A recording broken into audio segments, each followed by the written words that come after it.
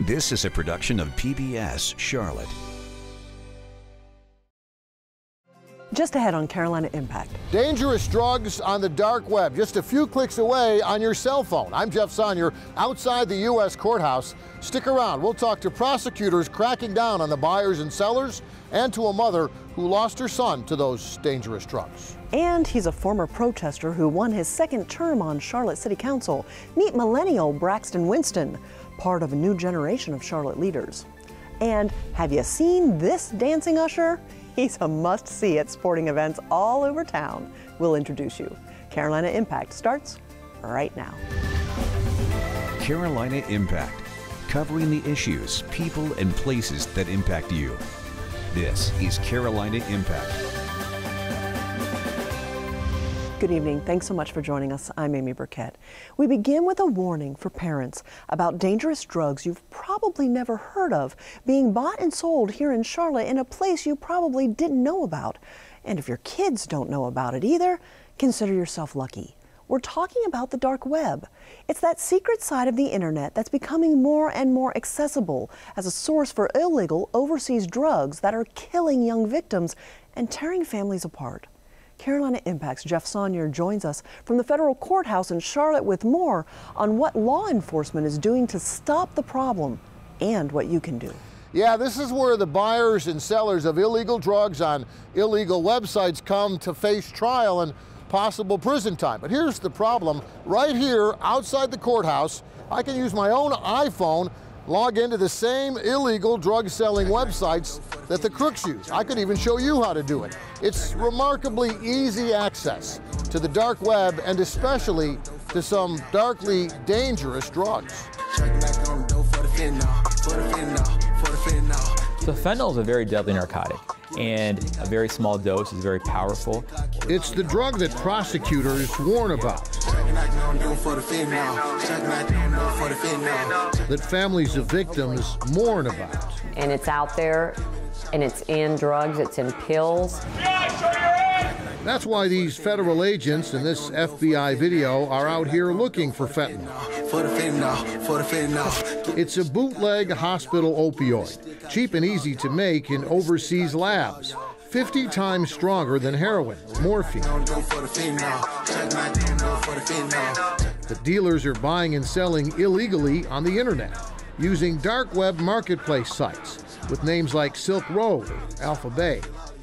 So the dark web basically is the hidden web, the hidden internet that many people do not know about.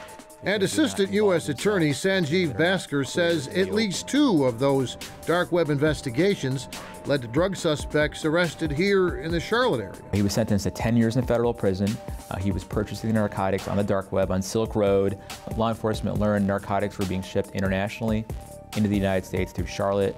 What was he doing with what he was purchasing on the dark web? He was selling the narcotics. So what he was doing was purchasing the U47700 in addition to fentanyl and other narcotics, and taking them, bringing them to his house, selling them in the greater Charlotte and the Atlanta area. And it's not just drug dealers who are accessing these illegal drug websites on the dark web. Anybody with a little online knowledge and the right apps can buy the same dangerous drugs, or even worse, buy something they don't think is dangerous, but really is. The point is, though, for the community to understand this is happening, and if you have children, to know they have access to these means if they have a smartphone or if they have access to a computer. As a parent, that's frightening. Yeah. They act like an Amazon or like an eBay, if you will, where there's a marketplace where people can purchase and sell illicit things, lower level, perhaps marijuana, if you wish, narcotic, and that's what they may be thinking they're receiving, but in fact it's cut with fentanyl or other synthetics that are being sent from China or other parts of the world. It's another version of the narcotic that's being cut or mixed with a separate narcotic to give a stronger kick, if you will. Often once they've received it and digested it, it is too late.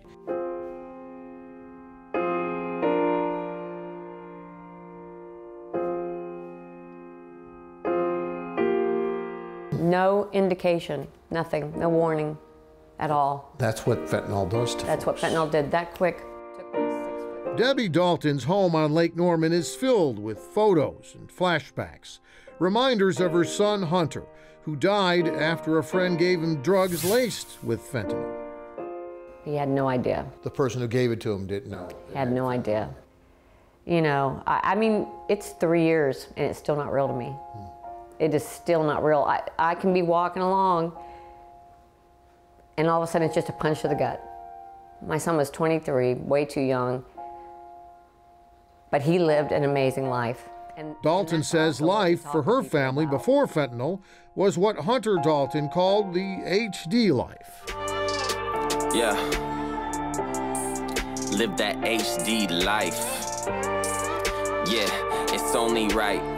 It's only right for that HD life, hey. But then came that night, that phone call, that frantic trip to the hospital in Raleigh. But nothing in this world prepared me for what I heard next. When I heard him say Hunter has overdosed, and my husband had to take the phone. And, you know, at that point we're told that he's headed to the hospital in an ambulance. And we were out of our house in a minute, just racing to Raleigh, trying to get there as quickly as we could. And between screaming and not being able to breathe and trying to talk to doctors and what's going on with him. And had you heard of fentanyl at that point? Never in my life, never. And then every day the news just got worse until I held his hand. After 7 days holding his hand, I held his hand as he took his last breath. Hunter's mom holds back tears as she tells that story, Right.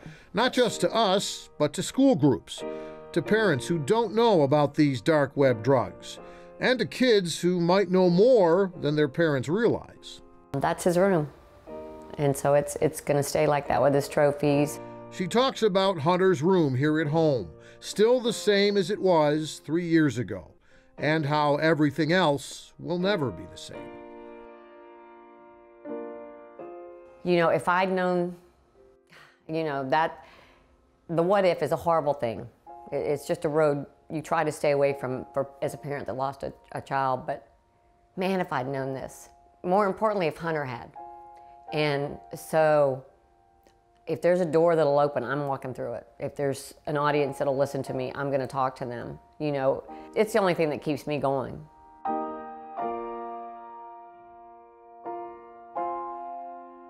You know, it used to be there were two kinds of drugs, the safer recreational drugs over here, the dangerous hard drugs over here. But now, with the dark web and with powerful cheap drugs like fentanyl being mixed in with just about everything, well, you just don't know. And in this case, what you don't know could literally kill you. Amy? That is just a heart-wrenching story, Jeff. Thanks so much for educating us about it. If you want to find out more about dark web drugs and what to look for as a parent, just head to our website at pbscharlotte.org. You'll find links that'll take you to information about these drugs and tell you more about the apps and smartphone icons that are often linked to the dark web and illegal drug websites. Well, here's a name you may not know, but here in Charlotte, it's gotten a lot of notice. Charlotte City Councilman Braxton Winston was new to politics just over 2 years ago. Last November, he was re-elected to his second term on the City Council, and he was the second highest vote getter. As Carolina Impact's Todd Wallace reports, Winston represents a new generation in city leadership. We take pictures every day, but it's not every day when your picture is seen by millions around the world. I woke up the next morning and that picture was in the bottom right-hand corner of Good Morning America. It was September 2016, and Braxton Winston was one of hundreds of people protesting the police shooting death of Charlotte resident Keith Lamont Scott. As tensions rose, Winston says police used tear gas on the crowd. Unable to shout or breathe comfortably, Winston says he took off his shirt to protect his face and lungs, and then, in what has become a defining moment, raised his fist to speak for him. I was asking for the police chief to come out. I was asking for the mayor to come out, you know, telling them that this isn't right, but that this doesn't have to be like this.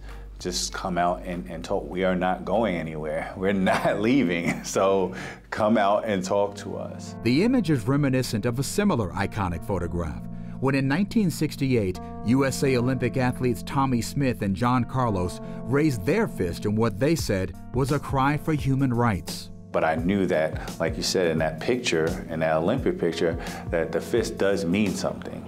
For Winston, it also means the fight for human rights continues. and that the police-involved deaths of African Americans across the country helped build the tension that would explode on the streets of Charlotte after the death of Keith Lamont Scott. You constantly tell us what we cannot do. We cannot kneel. We cannot march. However, through his protest of those lost lives, Winston says he found something else.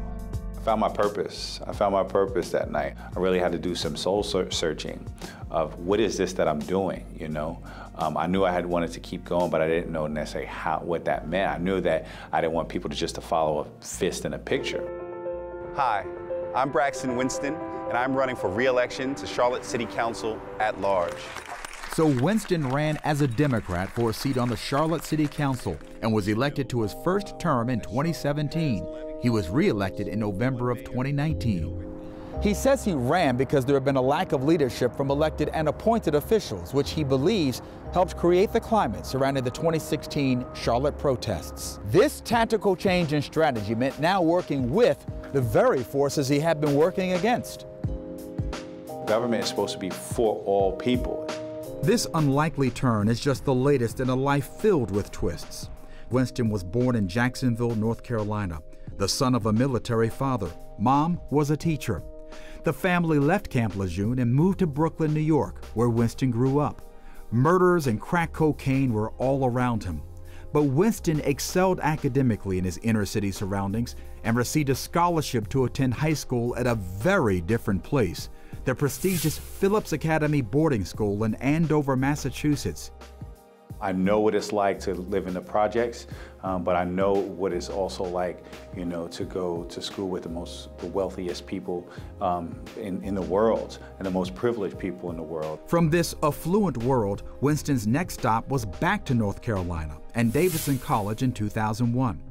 But weeks later, he left college, devastated after the terrorist attacks on September 11th, which happened not far from his New York home. I used to be able to see the towers from my parents' bedroom window. That tragedy greatly depressed him, and he would leave college once more. Winston eventually graduated from Davidson in 2007 with a degree in anthropology, the study of human societies and cultures. If you prepare yourself for the world, when opportunities come to you, you will learn how to take advantage of them. He especially enjoys sharing his message of perseverance with children, like the students here at Ashley Park Elementary School in West Charlotte. Stuff that happened in his life kind of happened in mine. It inspired me to try to grow up and be a better person. If you don't make it, you can't just sit there and cry and think about it. You have to come back again as a better person or a better soul. They can get the city they want and deserve. Serving as a councilman is just one of what Winston calls a three-pronged approach to public service. He says activism and using social media to be a citizen journalist also come with his job. Showing up and disseminating facts to people objectively so they can determine their truth. But Winston says by far his most important job is being a father to his 3 children, ages 4 to 12. He says his role as councilman is kind of an extension. In the end, that's who I'm doing it for, is to try to create the city, state, and the nation that I want them to inherit. You'll get opportunities to say, in certain situations. That future he's trying to create began as a long, winding, improbable journey from the streets of New York, a raised fist seen around the world, and finally to a seat at the table. For Carolina Impact, I'm Todd Wallace reporting. It's great to get to learn a little more of the backstory. Thanks so much, Todd. Well, Councilman Winston is a professional videographer and recently worked on a sports documentary. He's a sought-after speaker, especially around our area in schools. Well, next, we turn our attention now to an icon from our region's past to learn about a Charlotte family and a company that's been here for more than 100 years. The Lance Peanut Butter Cracker redefined snack foods in the U.S. Carolina Impact's Jason Terzis gives us a little history lesson.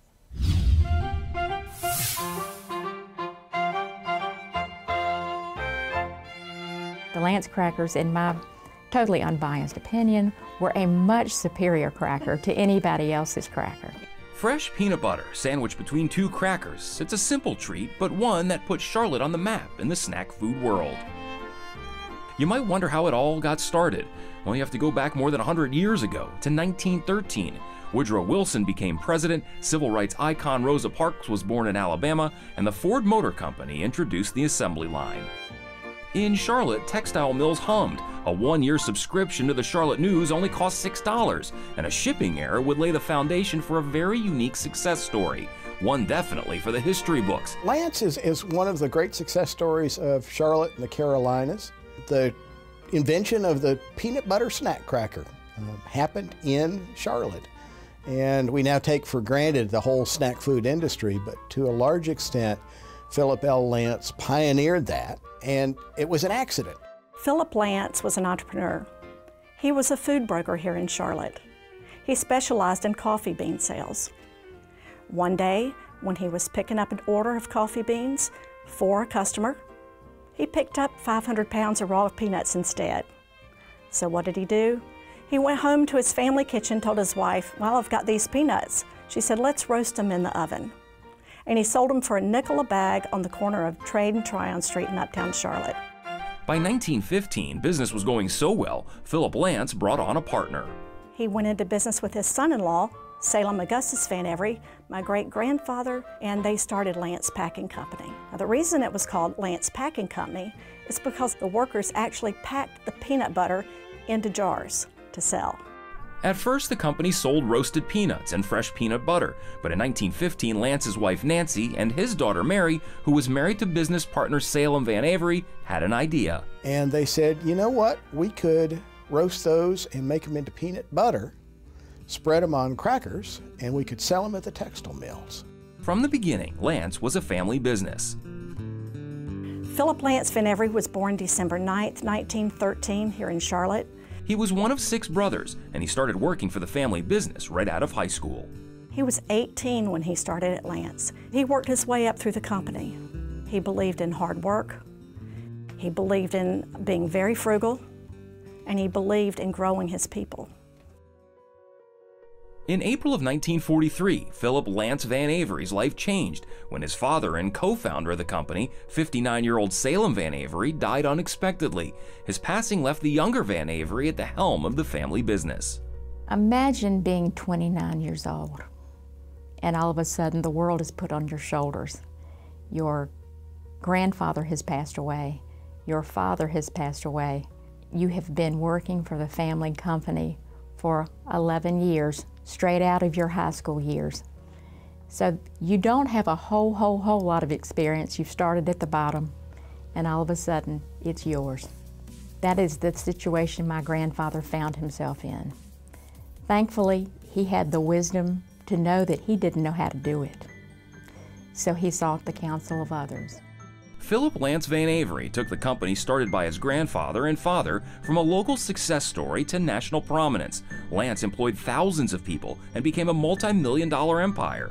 But his most lasting legacy, his family says, was something he put in place in 1961. Perpetuating giving back to the community was very, very important to my grandfather. So in 1961, he started a foundation which bears his name, the Philip L. Van Avery Foundation. His will stated that 100% of his Lance stock was to fund this foundation. So when he died in 1980, the foundation was fully funded. The foundation today is worth over $40 million. It is one of the 100 largest foundations in North Carolina. And we are so privileged to give away approximately $2 million a year to worthy organizations that align with the type things he loved and cared about. Philip Lance Van Avery did indeed pay it forward. He took the opportunity to lead the family company, built it into something larger than anyone could have imagined. And it all began with a simple idea that evolved into a beloved snack food across the country. Simple sustenance that built a company, and that company built a pathway to do good in their hometown and beyond. For Carolina Impact, I'm Jason Terzis reporting. Who knew my favorite little peanut butter crackers started right here in Charlotte? Thanks so much, Jason.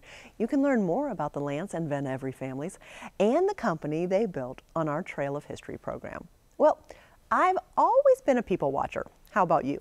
If you attend Charlotte sporting events, the entertainment isn't just on the field or on the court, it's in the stands too. Carolina Impact's Jason Terzis introduces us to a man in the stands who always stands out. If you've been to a Charlotte Knights baseball game in the last few years, the guy's got moved. He's a true host every single night. And he's got a little bit of a following here. Or a Charlotte Hornets basketball game. He is an absolute Charlotte sports legend. Or a Charlotte Checkers hockey game. I went to a game and I was like, wow. Or even a local concert. There's a pretty good chance you've seen him. He's awesome. And he's always there putting on a good show for the crowd. And really, really fun to watch.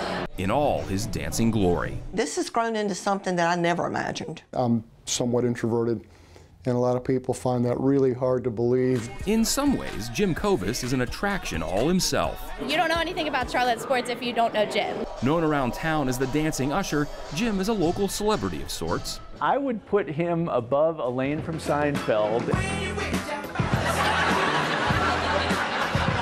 And maybe just a notch below, I don't know, Fred Astaire. Everywhere he goes, people now recognize him. Entertaining crowds with his moves. And I get a lot more out of it than they do. It's therapeutic for me. And he doesn't do it because he wants himself to get a pat on the back. He does it because he has fun out here and he wants the fans to have fun. It all started about 8 years ago when Jim's 4 sons were in college, all at the same time. His salary as a director at the Arrow Point Federal Credit Union was good, but not good enough to pay 4 college tuitions. So he went looking for a second job. I saw an ad in the paper for the Charlotte Knights. It was their last season in Fort Mill that they were looking to fill game day positions. At around the same time, Jim was packing on the pounds, and his sons gave him an earful. So I ballooned up to about 265 pounds, and I kept it on. And I looked at some pictures of myself, and I said, you know, they're right. I'm starting to look like a fat dad. And I didn't feel good. So I started taking Zumba classes and trying not to fall down, and eventually I got fairly good at it. That led to me starting to lose weight. I was sleeping better, I was eating better. Those Zumba moves started carrying over to the baseball stadium. Mary, one of my fellow ushers there, and she started dancing, and so I said, if Mary can dance, I can dance too. And lo and behold, I found that while they were playing music and they weren't doing anything on the field, that some of the fans kind of got a kick out of it. A year later, when the Knights moved to Uptown, so did Jim. With sold-out games, his audience was now bigger than ever. Sweet Caroline, ba, ba, ba. I told him, I said, you are going to be famous doing this. So good, so good, so good. Not often you see someone that's willing to dance and kind of just take the spotlight for a little bit just to entertain the fans. He moves better than some 18-year-olds out there. It's what minor league baseball is all about, and forget that, it's what sports are all about. You're there to have a good time, you're there to enjoy yourself, and Jim makes that part of the experience. He dances, he sings, he also carries with him an array of handwritten signs, usually with some witty joke written on them, all to keep smiles on the faces of his regulars in Section 117. His jokes, they're really funny. He wakes up in the middle of the night, writes them down, he'll be at a stoplight, he'll write one down. Among those taking notice of all his antics, the Charlotte Hornets, who then hired Jim 3 years ago to bring the same kind of energy to their games. The Hornets said, yeah, let's bring this guy on. And so eventually I wound up on the floor in my little corner at Section 115 and 116. He brings so much to being at Hornets games. We look forward to coming and sitting in 115 because we're right beside Jim. We're like, hey, we're going to see Jim tonight. And I never really understood performers that said that they get that energy from the audience, but I do now, and I get a lot more out of it than they do. Hey, how are you? Great. It seems like forever since I've been here. And when his schedule permits, Jim also works security at Checkers hockey games. They usually do the chicken dance between the first and second period.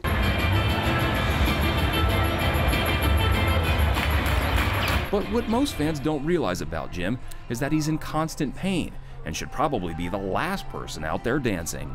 I threw out a disc back in the early 90s, chopping a tree down that was knocked down by Hugo in my backyard. Found out I had spinal stenosis too, which is a narrowing of the spinal canal, kind of an arthritis-related thing. So I had bone growth between the L4 and L5 growing into the nerve that they had to cut out. If anybody was to see me going up the parking lot after a Checkers game or trying to walk to the link station, they'll look at me and say, aren't you the dancing guy? And almost, you can barely walk. He walks with a noticeable limp, but still wipes down all the seats in his section before every night's game. It's tough to get a real good night's sleep. My legs tingle. It's hard going in and out of a car. I realize that eventually I'll probably need a spinal fusion based on what my spine doctor has told me. But it's that interaction with fans, helping to put smiles on their faces, that keeps him coming back. When you see joy on a child's face, there's nothing like it. He's 1 in a million. We got upset one season because we thought he wasn't here. Without him, it would definitely be like a whole different experience. Because of the pain, Jim isn't sure how much longer he can keep this pace up. At some point, one or more of the local teams will likely lose his services. But I'll do it until I can't. But hopefully, that's not for a long, long time. I don't have to do any of that, I just do it. For Carolina Impact, I'm Jason Terzis reporting. What a character. Thanks so much, Jason, for sharing his story. As of now, Jim is planning on working the upcoming season with the Knights, which kicks off their season in April. In the meantime, you can catch him at most Hornets games.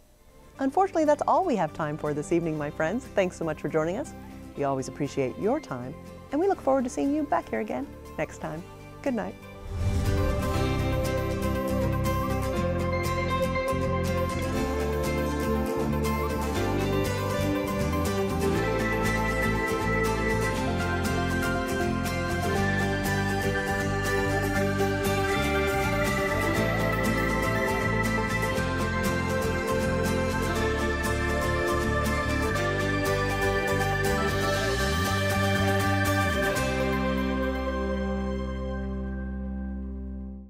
A production of PBS Charlotte.